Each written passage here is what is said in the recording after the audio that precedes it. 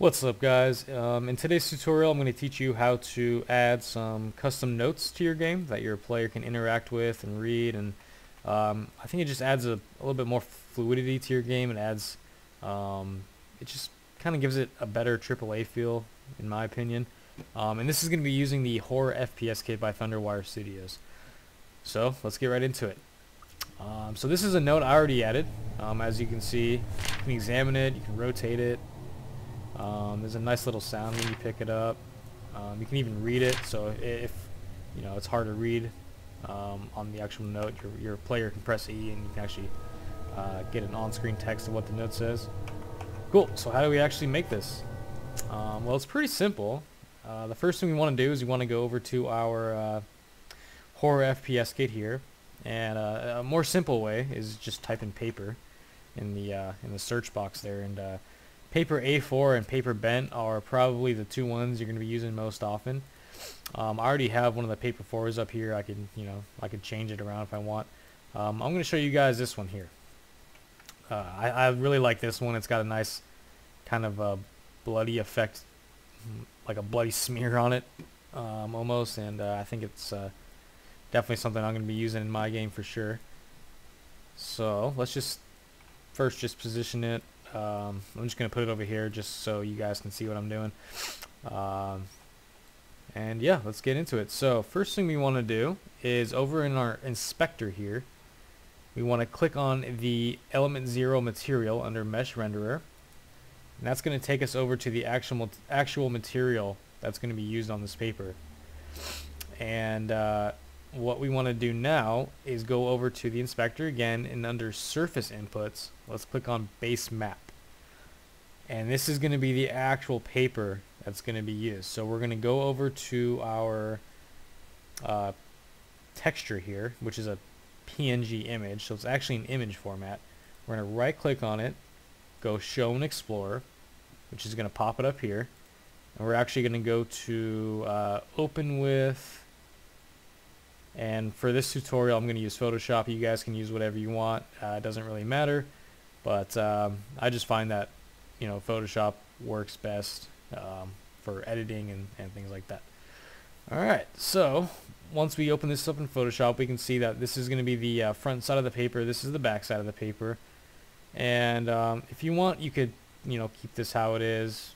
It's up to you. You guys can totally switch it around, change it, whatever editing technique works best for you. I'm not going to get super complicated into editing right now.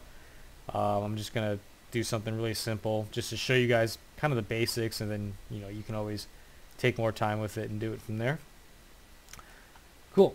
So what I just did was I used my marquee tool, and I just copied this section of paper, and I'm just going to scoot it over here. That way it covers up this "I did not want to do it, sorry" text, because I want to change that.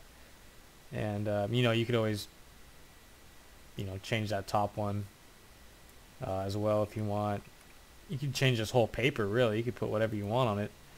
Like I said, this is just a super basic tutorial. It's not going to look super professional just because I'm kind of doing it really quick just to show you guys.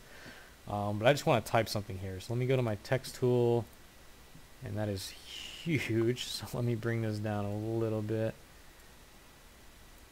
Alright, cool. So I'm just going to put some text up here. I found a really nice font called Sketch It means Sketch It. I think that's how you pronounce it, but it kind of gives that same kind of ghostly scribble effect. Tutorial note. You can put, that just looks weird. Let me redo that. You can really put whatever you want here. It's totally up to you guys. Basically, your imagination is the limit on this one. That's still huge. Let me bring that down. There we go. Okay, so you just copy and paste that. Cool. Alright, so I mean, like I said, you can put whatever you want there. This is going to be the back side of our note. This is going to be the front side. And what I want to do is now export this. So we're going to go to File, Export, just quick export. Go to the desktop, because I'll change this around later, and just save that there. Cool. So now we want to go to our desktop, find that paper texture 2, go to Unity, and just drag and drop that. Now we want to click on our actual node here. Click on the element 0 under mesh renderer. Click on this material. It's going to bring up the base map. I'm just going to go ahead and lock that. And I'm going to go back and find my texture 02 that I drag and dropped and just drag this into the base map. Now as you can see, the front didn't change because I didn't really do anything to the front. I just left it how it was. But if you notice, when we go into the game, the back's going to change. It's going to be what we put. Cool. So let's click on a note and well, let me unlock that. Alright, so the first thing we want to do is go to Layer and change it to Interact. So this is going to make us so that we can actually interact with this note. Second thing I want to do is add the interactive item script to this note. Now if we turn on our gizmos, you'll see that when I off click on this, it's going to have that interactive icon over it. So that means we added that interactive item script successfully. Cool. So the item type is going to be only examine. I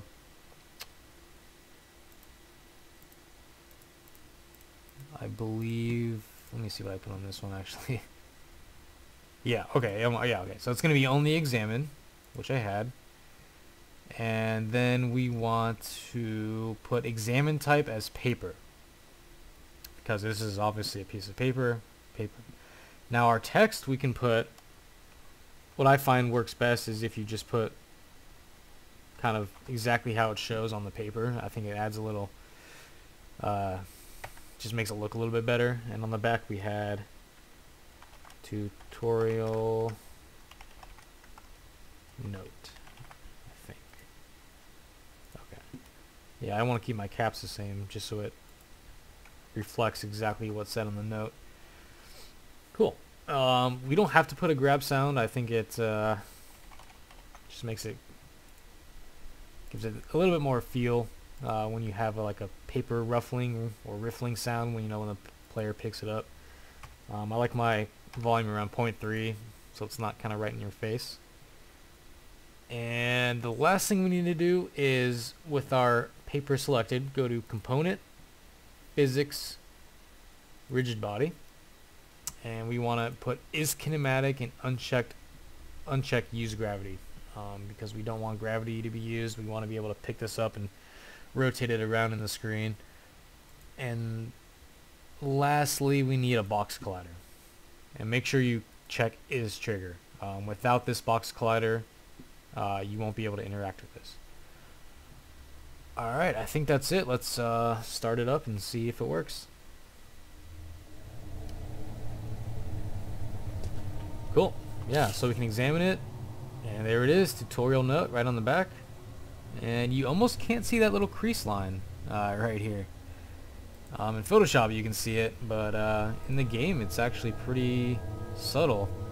Like I said, if this was for my actual game, I would, try to make it look a little bit better, obviously. And let's just read it. Yeah, so there, that works too. And you can see it reflects exactly what the note says. This one over here, I added a little bit of a coffee stain to it. I thought it made it look a little bit more grungy. I might add some more to it, but I'll show you guys how to do that really quickly as well. So that's basically it. That's it for that tutorial. If you guys want to stick around for another 30 seconds or so, I'll show you guys how to add these little grungy effects to your note. The best way I found was either going to freepik.com, which is actually a free software you can use. Not software, but website that you can use with software such as Adobe Illustrator and Photoshop. Some of these are paid assets, but like this one here was actually a free asset. You guys could also go to Adobe Stock, which you do need to pay for, but they tend to have a little bit of better assets, like these blood smears you can add to your notes or whatever. I just downloaded a free coffee stain vector, opened it in Adobe Illustrator, and literally I just dragged it and dropped it to my note. So you guys could literally just add stuff to it. And if I were to export this as that and have a little coffee stain on there. You could, you know, find some blood smears and add those to your notes, and honestly whatever you guys want, just to give it that more kind of horror style feel. So that's it for this tutorial, guys.